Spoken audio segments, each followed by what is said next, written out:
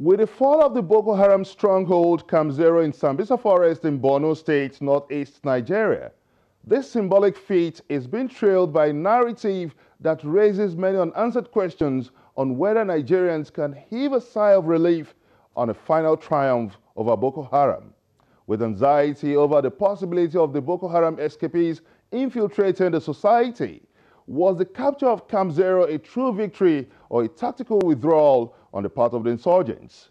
While the continuous attacks by the Boko Haram in northeast indicate a major reprisal, the need to set the record straight on the news that went viral about some elements in the Nigerian military aiding the escape of some Boko Haram escapees.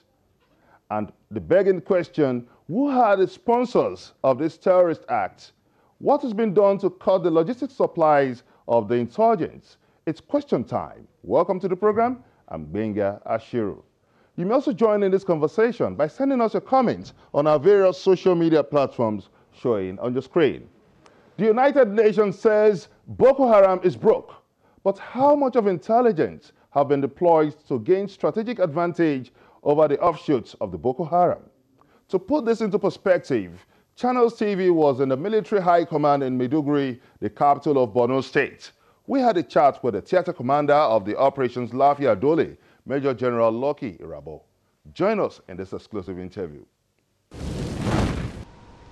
Well, you're right that Nigeria is jubilated, and of course that also was a source of motivation for us, that what we've done, Nigerians do appreciate. Incessant attacks, well, that adjective, I may not agree with it, but of course there have been attacks. That is not unexpected, the reason being that when the enclave, the safe haven so-called, of the Boko Haram terrorists have been destroyed, and they are routed from where they have been for a long time, and they have more or less built what they may refer to as a fortress, then of course you respect that they wouldn't just go like that without a fight. And so what you find on their way running out to wherever they may want to find to want to regroup, they will certainly have to carry out one of those attacks. And that is the reason why we have heightened our pursuit operations against the Boko Haram terrorists. And the operation is still on course. We've recorded successes in terms of apprehending those who are on the run, and also destroying some of their equipment and capturing the others. So by and large, I would say that we're on course. There is no cause for alarm. Every Nigerian, and especially those who reside in the Northeast, should go about their normal duties. Examining the nature of asymmetric warfare, which is not restricted to location, actually is a thing of the mind. Some people call it an ideological warfare.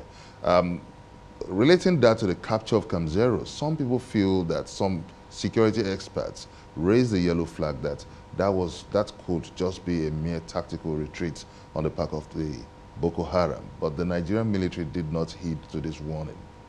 You see, you must also understand that in assessing threats, there are a wide range of factors that you need to put into consideration. We, of course, understand that this war is not just a military component that will be involved or that is involved. Other stakeholders also need to be involved. All that we did was to sensitize the relevant agencies to know that these are the likely reactions that we find outside of Operation Lafia Dole theater of operation. And that, of course, explains why you find that some of those Boko Haram terrorists who fled from Sambisa Forest, some went as far as Lagos and they were apprehended. Some were also apprehended in Kano, some were apprehended in Zamfara State, and some were apprehended in Gombe, and some were apprehended in Taraba. So that they were apprehended gives you an indication that we have had some form of collaboration with other stakeholders, where we, I would say, sufficiently sensitized those that may need to know.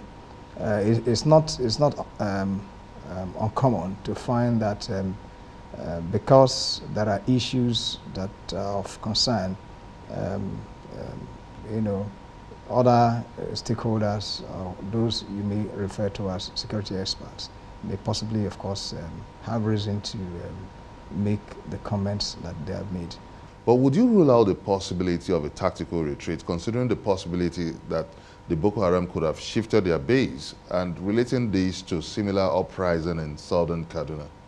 Well, you know, there's nothing that's impossible when you're talking about asymmetric warfare.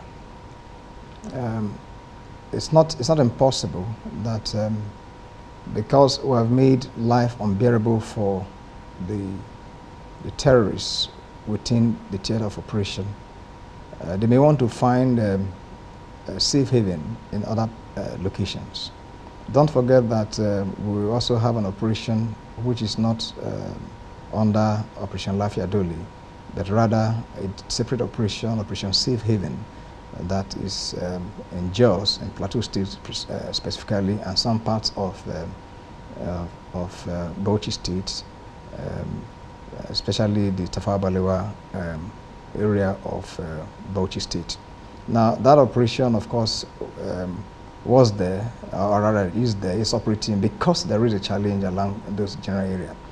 That you find, you know, issues bordering on insecurity does not necessarily mean that it has a direct link to Boko Haram terrorists. But of course, that does not mean we will not put our searchlight in those linkages. And I'm aware that Operation Safe Haven is also making an attempt to extend its tentacles to certain Kaduna general area. And in addition to, of course, the operation that one division of the Nigerian Army is also conducting in those general areas to see how there can be a handshake in terms of collaborating with each other, ensuring that issues of insecurity in that area is well addressed.